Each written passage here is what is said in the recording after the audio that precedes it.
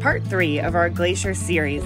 Today we head to the famous Polebridge Mercantile and Bakery and reach our most northern stop on our journey, just 22 miles to Canada.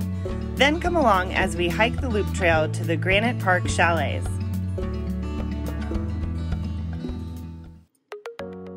We're Kristen, Jameson, and Maddie. This year we're living off-grid in our motorhome full-time, adventuring up the U.S. from the Mexican to Canadian border.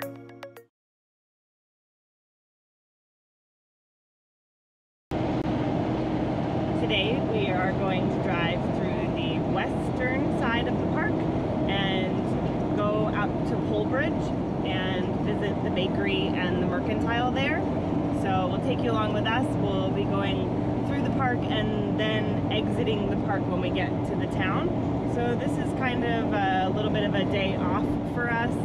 Still going into the park and seeing something new, but giving our legs a break from hiking before we have one last day in the park. Yeah. Maddie's with us today. She's happy to not be at daycare again. So choosing a Maddie-friendly activity. All right, here we go.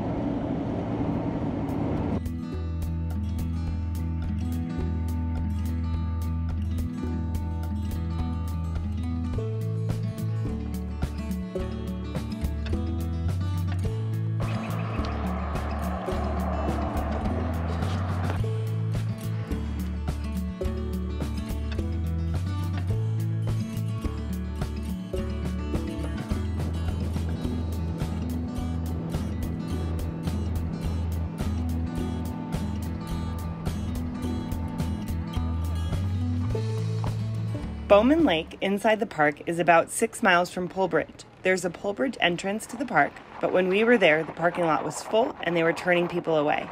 Many visitors heading to visit or camp at Bowman Lake stop in Polebridge, so it can be quite busy.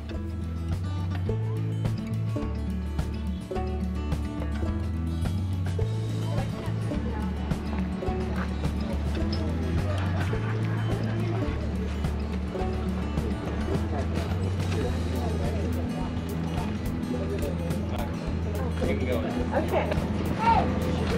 This way. We're eating at the mercantile though, so I don't really know how long it's done. We're at the Polebridge Mercantile on the west side of Glacier, just technically a mile outside the park boundaries. They are known for their gluten-filled treats. Huckleberry bear claw is what they're really known for. I got a cinnamon roll and a pizza roll. We found out they don't make pizza till 3, so a pizza roll satisfied my lunch needs. They had a gluten-free brownie, which I was super stoked about, and they have huckleberry everything. So I got a huckleberry tea, and it's just such a super cute spot to come to and hang out. It is about 11 miles down a dirt road, but when you get here you would not know it. It's pretty packed and very touristy. Yeah, a little bit. It's awesome. Worth it. Definitely worth it.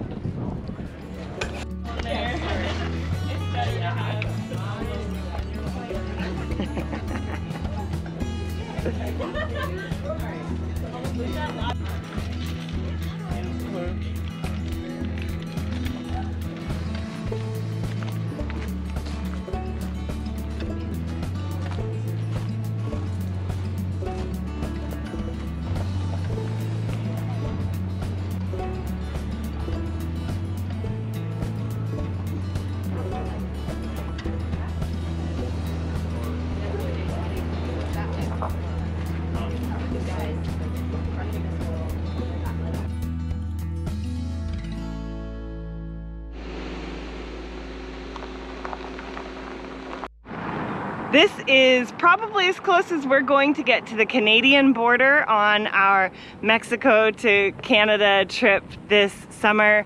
The border is still closed and this road actually does not allow entrance to Canada, but we'll see if we're closer in Bonners Ferry, which we thought was going to be our most northern spot, but I think it's actually 30 miles to the border. So we're here outside of Polebridge on the west side of Glacier, and we are 22 miles to Canada. So I think that's as close as we're gonna get.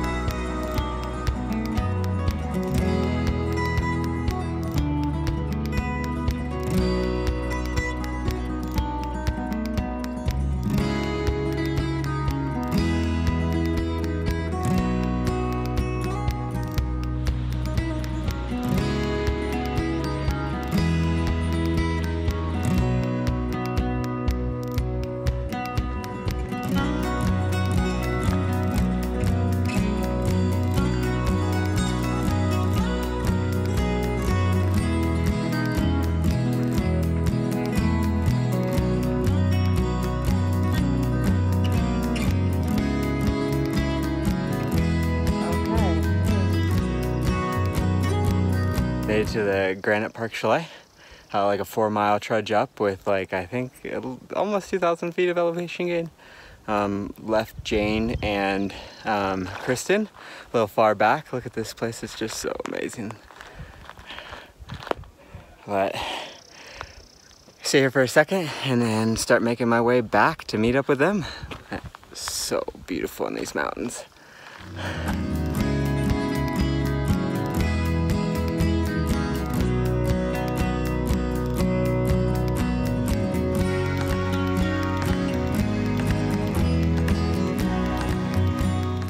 Just got up here, so beautiful from the views.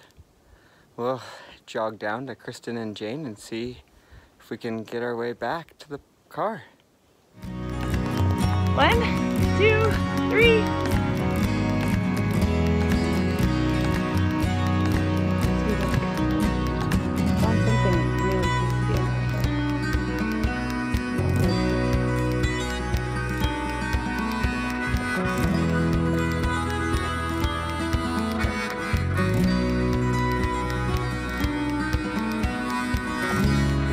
So it's our last day in Glacier.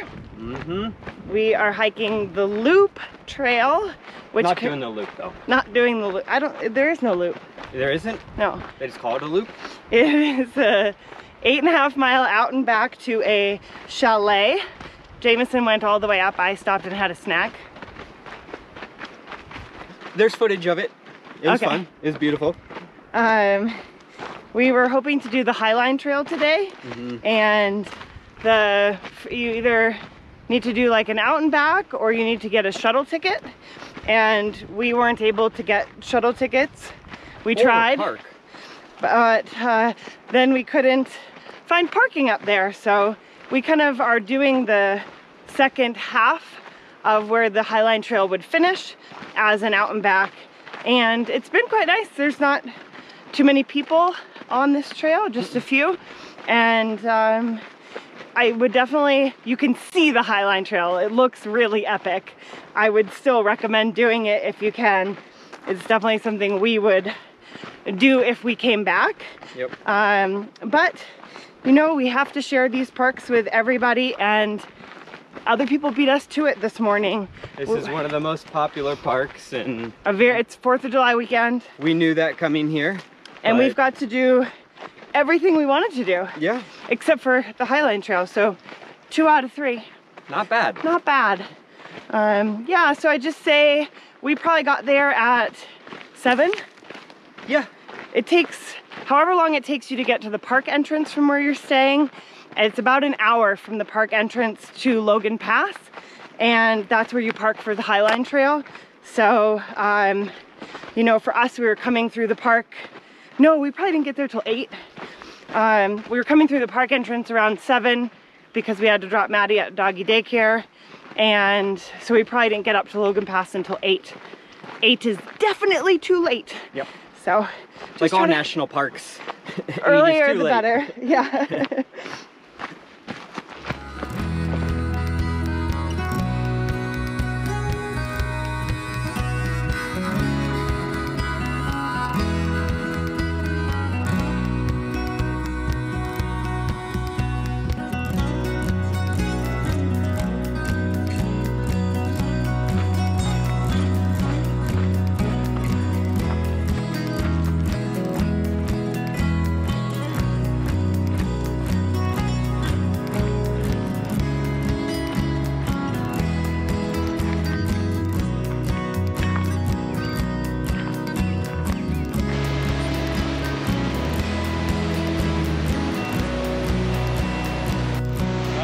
that's it. Made it to the chalet. I did. 4 miles up. You guys got like 3.5, right? Yep. My watch says 6, 7, 8 right now. We have just a little bit further to go. Super beautiful. You can see the remnants of the past fires here, and it definitely it gave us an overview that we wouldn't have gotten in the past, but you could definitely see that that fire was big. Yeah, some open viewpoints and things that might not have been there if the forest was still alive. But it's part of it, and we learned on our boat tour that they don't put out fires in Glacier unless they're man-made or like really raging out of control. Any natural forest fire, they let it burn itself out. It's part of the cycle.